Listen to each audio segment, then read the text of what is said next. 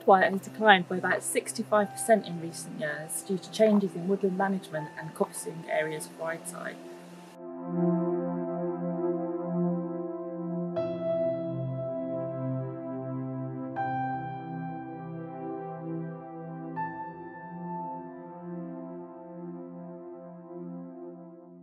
So what we've got here is a typical woodland ride edge.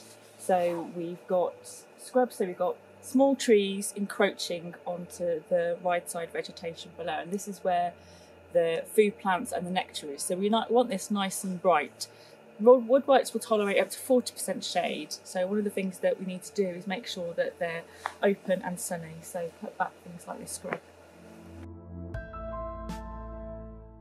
So what the woodwhite needs is its caterpillar food plant, and here at Bucknell, the food plant that it likes is this yellow flower here. So this is meadow vetchling, but they also go on various other leguminous plants, so elsewhere in the country they'll be feeding on bird's foot trefoil instead.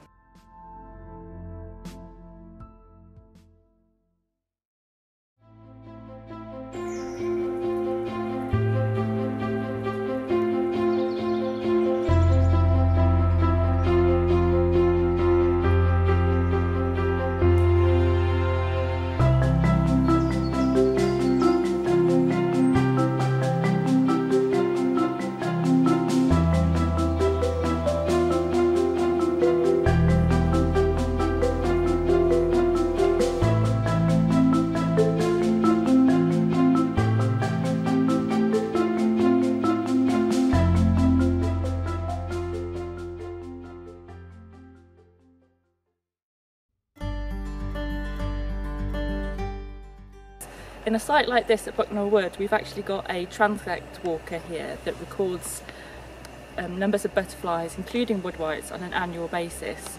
Now we need this information so we can get an idea about whether the species is improving or declining. The wood needs to be managed through regular work parties and also by Forestry England, so it's really important that the Rydeside habitat that the woodwhite depends on is managed each year. If we do find from our monitoring that the species numbers are declining, then one of the things that we can do is make management recommendations to the landowner so that the species has got that right habitat that it needs in order to come back.